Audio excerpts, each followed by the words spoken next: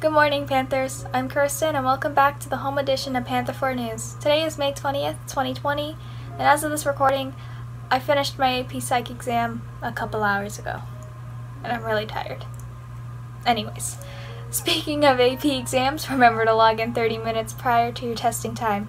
Good luck to everyone testing for the rest of the week. Remember to read everything carefully and to do your very best. And as of this week, College Board has allowed for another option in how students can submit their answers. You will be able to email your response to College Board if you are unable to submit it through the standard process. You'll see instructions on how to email your response on a page that says, "We did not receive your response. Please email your answers immediately following the exam."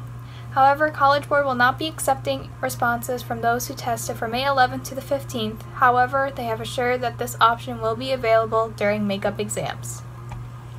And as another reminder, there is a way to turn in your textbooks and other school materials. For underclassmen, checkout will be from June 1st through June 4th from 11 a.m. till 2 p.m.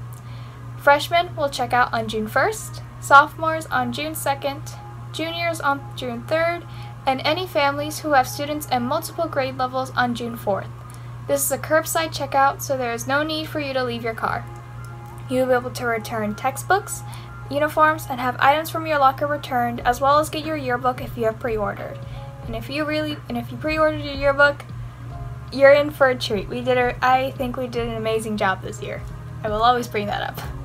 As you are turning in your school materials, if you have any Coca-Cola caps or box tops, please bring them in when returning your textbooks and other school materials. If you have any questions about this, please email Ms. Gleason. And that's all I have for today. On behalf of everyone here at Panther 4 News, I'm Kirsten. Remember to continue staying safe, everybody.